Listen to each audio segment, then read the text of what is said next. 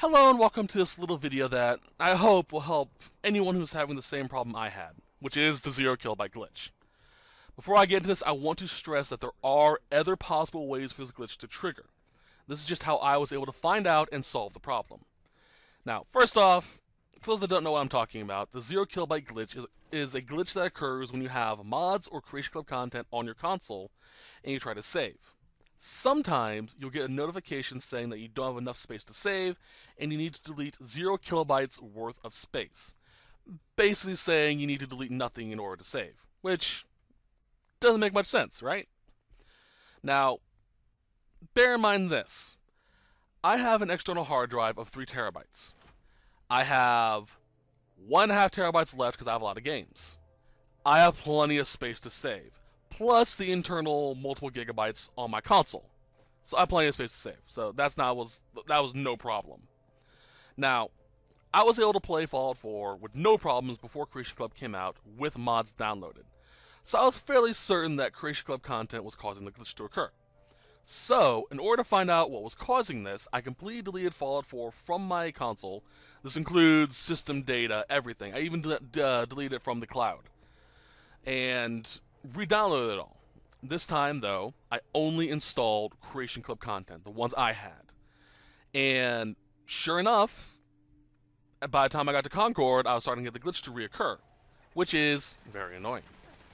So, in order to find out which Creation Club content was causing this problem, I re-deleted everything, system data, everything, re-downloaded Fallout 4, and individually reinstalled each Creation Club content and leaving the Creation Club menu.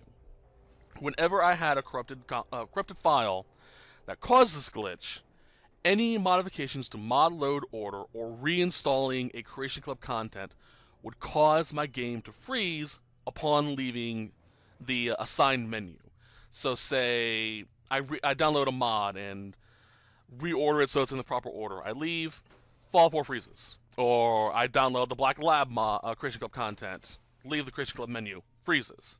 So, I knew that upon leaving the menu, if the console froze, I found the mod that was causing the glitch. The mod that I found causing the glitch was the Hot Rod Pink weapon skin mod. So, in order to test my theory, I deleted everything again, reinstalled it, and reinstalled Creation Club content that weren't weapon skins or armor skins. So, Power Horse armor, Chinese stealth suit, stuff like that I re-downloaded. Anti-material rifle, love that rifle. And I was so confident that this mod was causing the glitch that I reinstalled all of my mods that I used previously as well. And I played through the game.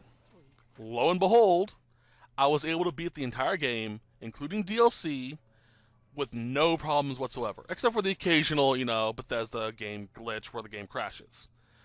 That, is kind of par for the course. And I had that before mods even came out to consoles.